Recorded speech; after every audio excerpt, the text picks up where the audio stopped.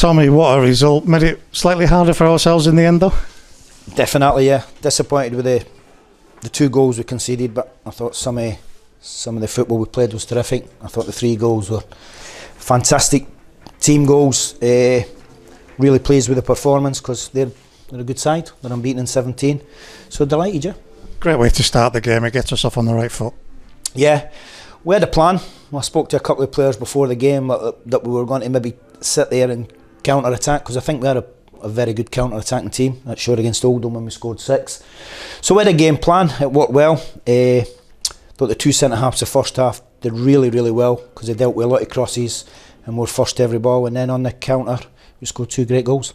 It's the theme of the last 6 games, is the fact that we're attacking at pace, starting in our own half. Yeah, pace, control of the ball. We Devitt, Granger's done well in that position as well. He's got that quality in the last third.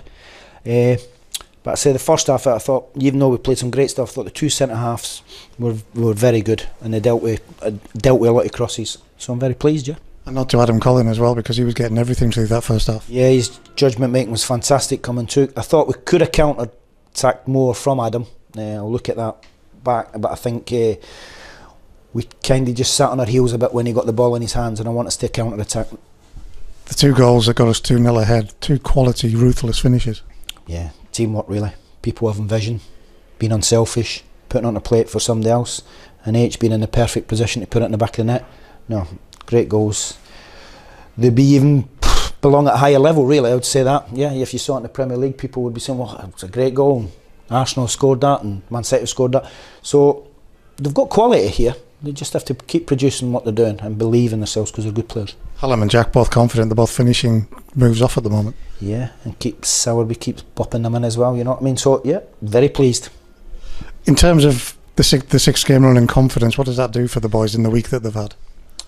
Yeah, obviously the last couple of days have been very hectic. You know, John was a strong character here. He's laid great foundations, and it was a shock. It was a surprise. I know there was 1 or 2 rumours. We use guys in the press, but when he told me, when he'd made a decision, he told me Thursday night. I didn't want him to go. I thought he should have stayed, but we make our own decisions in life, don't you? So I hope he does really well at Chesterfield, and if it's been announced yet, I don't know, but I think that's going to happen. But he has laid very good foundations at the club, you know what I mean? So we just carry on. You've been very close with John through your career, Tommy. How much does it hurt when that happens? It doesn't hurt, because we're adults and men, we'll still be best pals, you know what I mean? We've worked at different clubs before. We've not gone to every club together. We've worked at different clubs, and I wish him all the best. I'm sure he'll be successful, and he's wished me all the best today. Last thing he says to me was, "Get a win tomorrow." How do you deal with it with the boys? Do you train first, then tell them, or do you tell them first and then train? We trained first, and John came in and told all the players and that he was leaving. You know what I mean? So really, it was just kind of picking them up, and I spoke to 1 or 2 individuals about different positions that I wanted them to take up.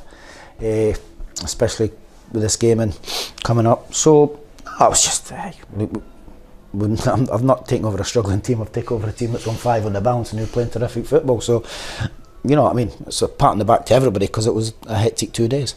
Does it feel disrupted at all during the build-up? No, I think, as I say, with the five wins, it kind of flows with the players. They're full of confidence. I want them to be more professional on the pitch, to see things and do things, and I think that came out today. As I say, I'm disappointed with the 2 goals we conceded, because it kind of let them back in, and I thought we were totally in control.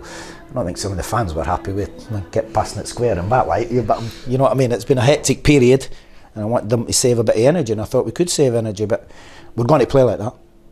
I have to ask you, Tommy, I wouldn't be doing my job if I wasn't. You've just thrown your hat in the ring. Would you like to take this role on?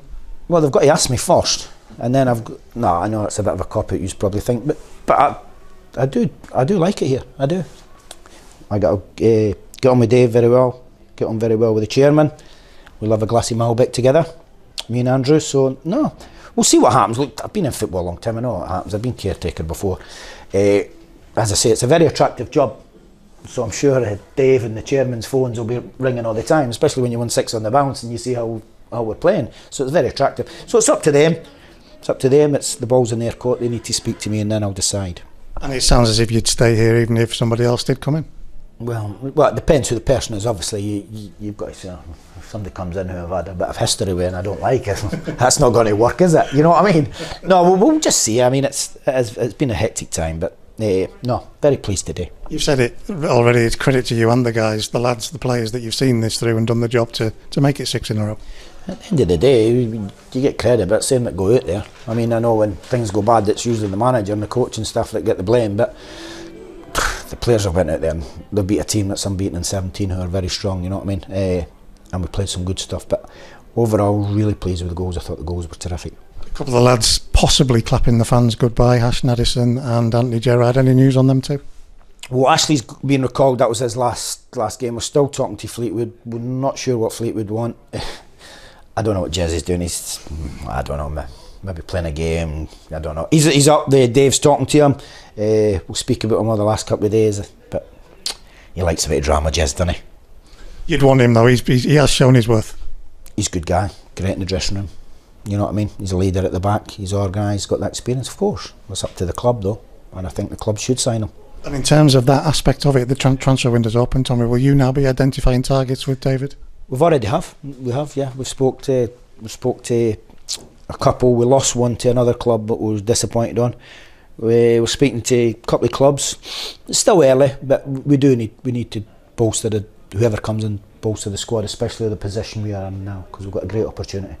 And I say to the players, it's an opportunity, and sometimes you don't get the opportunities very often, so it's important they take it, and they are taking it at the moment, but you don't win anything in January. I suppose, Tommy, this was important for the fans today because they'll have been worried about, can we kick it on? We've sent a message to them that although this has happened, we will kick on. Yeah, as I said, John's left good foundations. Whoever comes in, if it's me or Muzza or whoever, what a manager, the foundations are there to kick on.